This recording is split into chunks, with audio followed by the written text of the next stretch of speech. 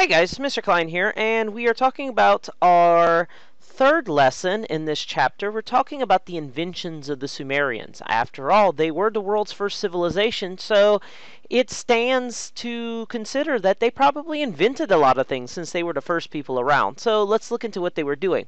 Now, the Sumerians made one of the most important inventions, and we're going to talk about a lot of what they did. But the most important invention probably was their writing. They invented writing, and their type of writing is what we call cuneiform. Cuneiform use symbols to represent basic parts of words. And here's an example of early cuneiform. As you can see, we have these shapes, and these individual shapes mean certain word parts. And so when you put them together, you make words, kind of like our alphabet, which we'll talk about the invention of the alphabet in the final lesson in this chapter. So cuneiform, they did invent writing, the Sumerians did, but they didn't invent paper. So we were able to keep this cuneiform because writing was done by making wedge-shaped symbols on a piece of clay made by a sharp reed. So what they would do is they would take a reed, they would sharpen it into a wedge, and they would push it into the wet clay, and they would let the clay dry. And from there, the writing would be saved. And as a result, we were able to keep lots of records of cuneiform. In fact, if you look online for cuneiform records, you can even see things such as receipts for amount of food received, purchases, and things like that. And they were used for keeping records for business as well as for governments and temples. And over time, it got more and more advanced. And as you can see in this picture right here, this cuneiform is done real small, and this was actually a sign for something in a business. Now, over time, cuneiform developed from pictographs, and pictographs are picture forms that represented objects, into more complex symbols that represented word parts. So as you can see in this early cuneiform sample right here, it looks like pictures of things, whereas in this one later on, these pictures start to form things sort of like letters. And that's the movement of cuneiform, from simple pictographs into complex symbols that stood for word parts on their own. Now, very few Sumerians actually knew how to read or write. The ability to read or write was considered to be very special. So unlike you who are in school learning about the Sumerians, if you were your average Sumerian, you would never learn about how to read or write. In fact, that was someone's job. And their job, the professional writers, were known as scribes. And their job, they would go to school and they would learn how to write, and their job was to sit there and write their entire lives and be able to read what it said. The job paid well and allowed a scribe to move up in social class. Usually scribes were considered middle class, like the merchants and high craftspeople and things like that, as opposed to a farmer who was lower on there, if you remember from the last lesson. And scribes wrote all sorts of things: law, grammatical teachings, business, things like that, even long poems that we call epics. And the most famous one is the Epic of Gilgamesh, which talks about a Sumerian hero. So they were able to write the poems that had been spoken, giving them a written record. And in fact, most of what we know about the Sumerians comes from how we were able to study cuneiform and actually understand what they were writing. And speaking of things that Sumerians did, let's talk about some of their inventions. Okay, they did many things as an advanced civilization. So here's some of them. First, they invented the first wheeled vehicles like carts and wagons. Okay, so they were the ones who invented the wheel. They also invented the potter's wheel, speaking of wheels, which allowed the potters to make bowls or pots. So that's how they were able to make pottery quickly and efficiently. They invented the ox-drawn plow, which made farming easier, allowed it to cut open the soil much easier than by hand or with a stick.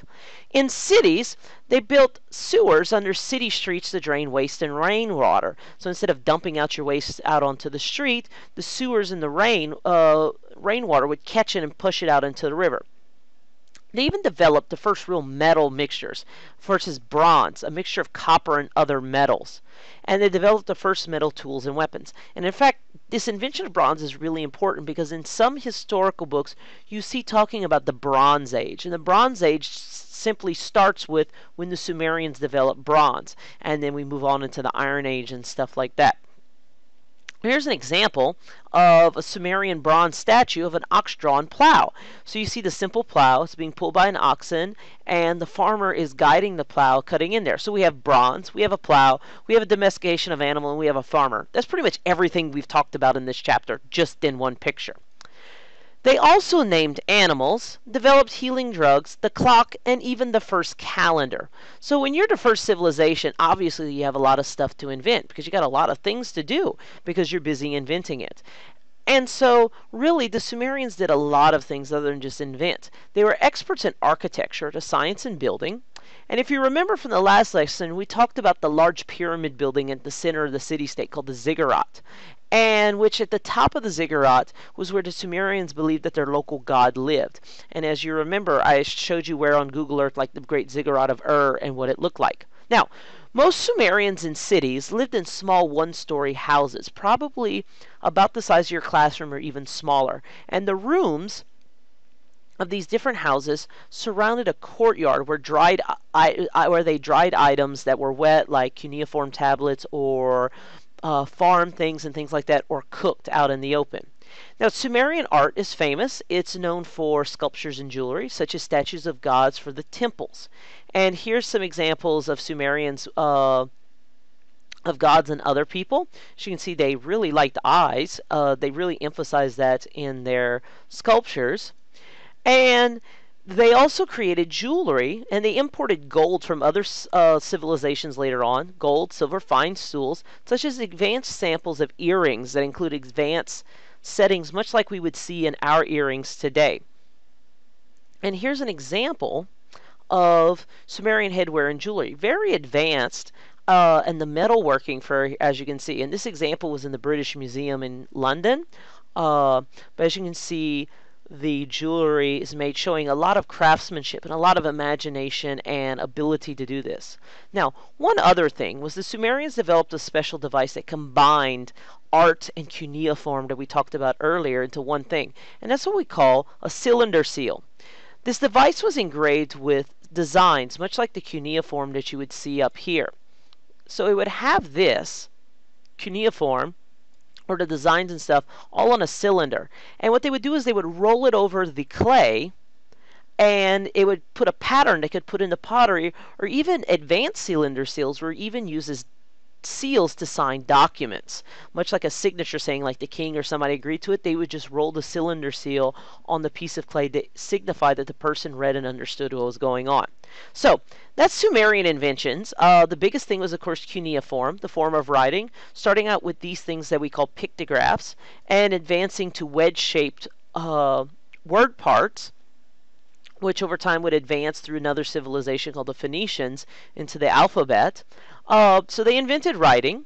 The people who wrote them were called scribes. That was a professional job. And they invented lots of things like wheeled vehicles, potter wheels, plows, sewers, bronze statues. They named animals, created medicine, clocks, and the calendar too. So there you go. That's the inventions of Sumerians. As always, if you have any questions, please let me know. And thank you for watching.